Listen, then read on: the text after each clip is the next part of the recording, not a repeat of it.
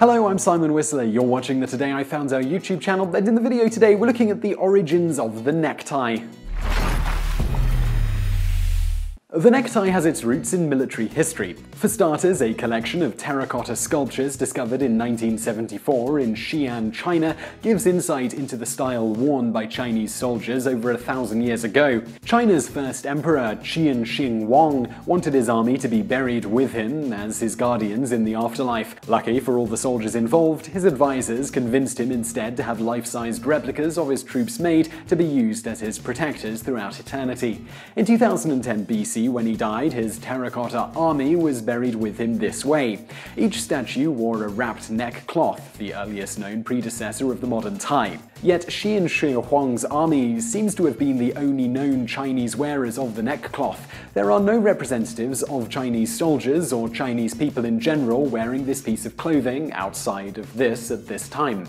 So historians believe these neckties might have been used here more or less as a badge of honor for the army. The necktie is also depicted in Trajan's column in Rome, Italy. Emperor Trajan ruled the Roman Empire from 98 to 117 AD. He was regarded as a military genius and was responsible for the greatest expansion of the Roman Empire. His military conquest of Dacia is commemorated in Trajan's marble column erected around 113 AD, where thousands of soldiers are shown wearing various styles of neckwear. Again, as was the case with the Chinese, there is no record of other Roman soldiers wearing neckties at this time. Thus, some think that it was a sign of honor befitting exceptional fighters. In the early 1630s, during the 30 Years' War, Croatian soldiers in support of France were presented to the French king Louis XIII. The Croats wore colorful knotted neckerchiefs as part of their uniform, which attracted their French partners, who were accustomed to wearing starched, ruffled collars. Apart from its decorative purpose, the necktie was more practical than these stiff collars and could protect the soldiers' shirts and buttons. By the time Louis XIV came to the throne, these ties became fashionable in France. Military personnel, French courtiers, and ordinary French people began sporting the accessory in various colors and fabrics. Some people even believe that cravat, the French word for tie, was even just a corruption of Croat, as the style was adopted by the Croatians.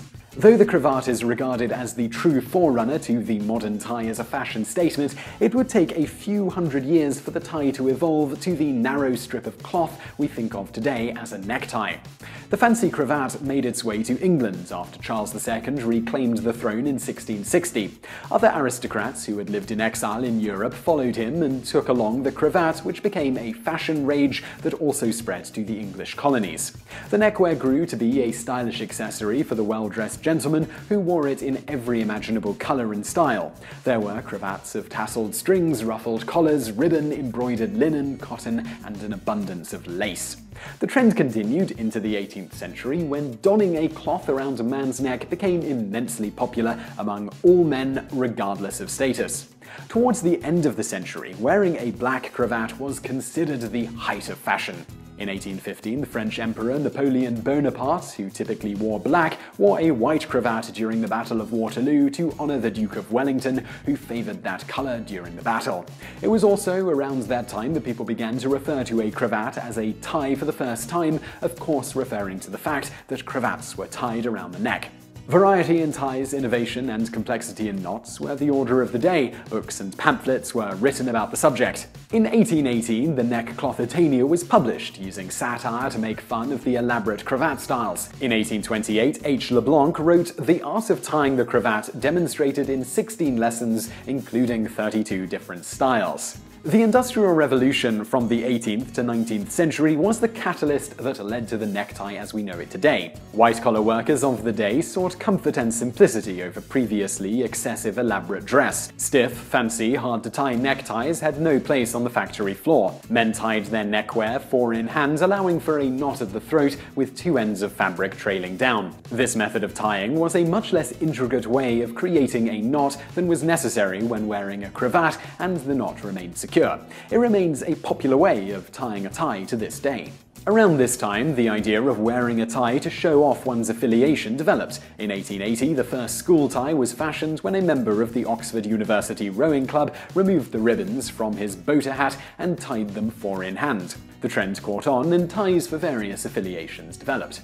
In the 1880s, the ascot tie became the standard for formal morning dress. It was made a famous fashion item by Britain's King Edward VII, also known as Bertie, who wore it to the horse races, and his subjects followed. The name is derived from one of the most celebrated horse racing events in England, the Royal Ascot. The ascot tie or bow tie are still regarded today as choices for morning dress. It was, and is still typically decorated with a pin. By the 1920s, the tie was to evolve even more drastically when Jesse Langsdorff, a New York tie maker, cut the fabric at a 45-degree angle using a three-piece construction. The gist of it is that this allowed the tie, when tied in standard knots, to drape evenly without twisting and gave us the modern look. Since then, over the years, the width of the tie has expanded and shrunken, the length has grown and shortened, and colors and designs have become brighter and softer. But despite those changes, the style remains substantially the same. The modern tie is even generally manufactured in the same basic way developed by Langsdorff.